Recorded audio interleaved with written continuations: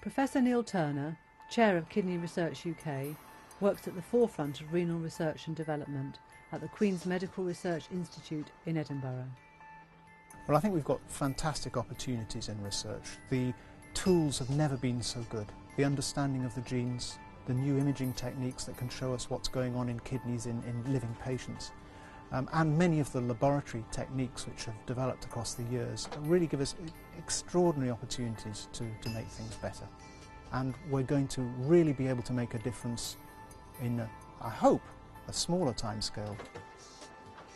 It's important to ensure that research and development is relevant and useful to people directly affected by renal disease and to the people who work with them. A recent survey carried out by Kidney Research UK showed that people are particularly interested in early detection, stem cell research, making damaged kidneys last longer, causes of kidney damage and improving quality of life. So let's now look at the latest developments in some of these key areas. We know that some of the treatments that prevent protein getting into the urine can prolong the life of a kidney, and we're beginning now, I think, to understand ways in which we can control it with different drugs. In other words, to make damaged kidneys last much longer, keep people healthy, prevent them from ever needing dialysis or transplants.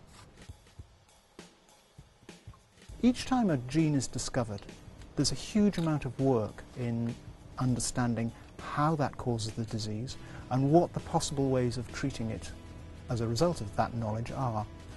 An good example is polycystic kidney disease, for which the gene was known about 20 years ago.